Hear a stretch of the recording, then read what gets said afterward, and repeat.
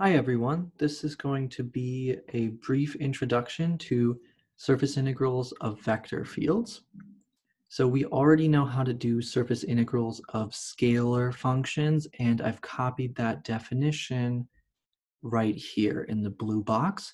So this is the familiar formula that we have already for surface integrals of scalar functions. So if you remember, we take f of phi of uv, where phi is our parametrization of the surface S, and we multiply by this length of tu cross tv, which is our normal vector. So we have to somehow take this definition and adjust it a little so that now we can use it for vector fields instead of scalar valued functions. So vector fields are, of course, vector valued functions now. So we want to take some capital F, which outputs a vector, and integrate it. So we immediately run into the problem, well, if we were to try and use this same definition, capital F is a vector. If we multiply it by the length of tu cross tv, that's still a vector. So we end up trying to integrate a vector, which we haven't actually talked about. We only know how to integrate scalar valued functions. So we have to come up with a scalar valued function from our vector field. And if you remember, we actually ran into a very similar problem when we were converting from path integrals to line integrals. So just a quick reminder here, a path integral looked something like this, where if we had a scalar function, we just did f of ct and multiplied by the length of c prime. We ran into the same problem when we tried extending this to integrals of vector fields. Well, how we dealt with it was, if we have a vector field capital F, we still compute big F of c. Instead of multiplying by the length of c prime, now we just took the dot product. So now the dot product of vectors gave us a scalar value function that we actually know how to integrate. So we're going to be doing the same trick here. So this here was a path integral, and this was a line integral. Just a quick reminder. So we're going to be doing the same exact thing here when we make this new definition. So a surface integral for a vector field, maybe you can kind of see where I'm going here. Let f be a vector field.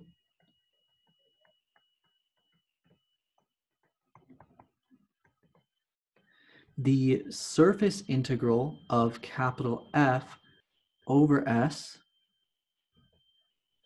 is going to be very similar to our line integral. Now we're just going to switch the length of tu cross tv to a dot product.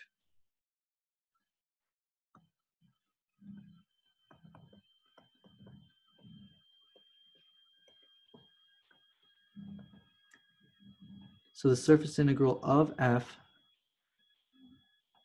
over s. Now remember, s is parametrized by some function phi of uv is. So first off, just the notation is going to be a double integral. And then instead of s down here, we're actually going to put the function phi, which parametrizes the surface.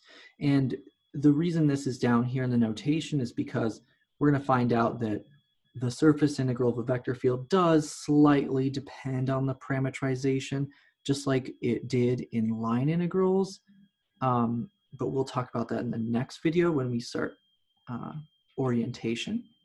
So the surface integral of f over s is the double integral of over phi of capital F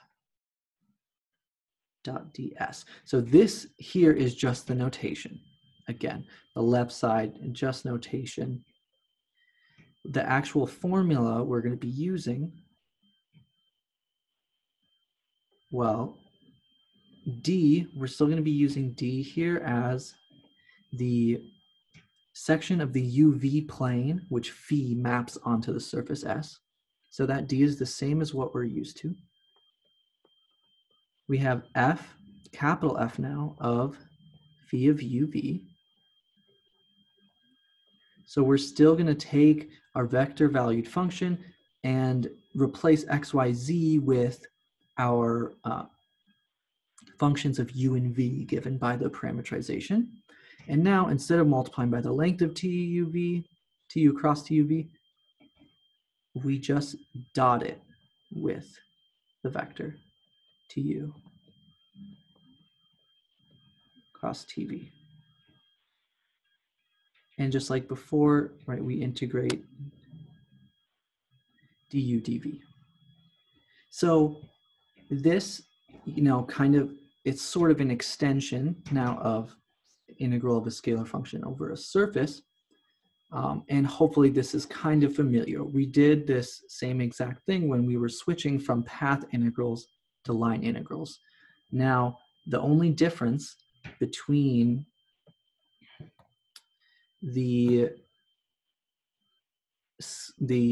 surface integral of a scalar function over a surface and the surface integral of a vector field over a surface, right, is this product now.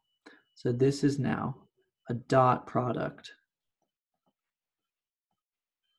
of vectors, where here in surface integrals of scalar functions, this was just scalar multiplication.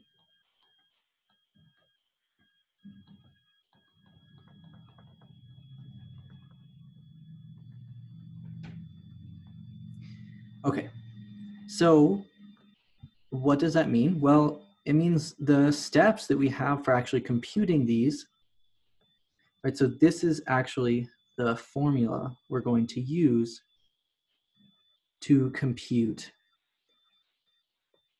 surface integrals.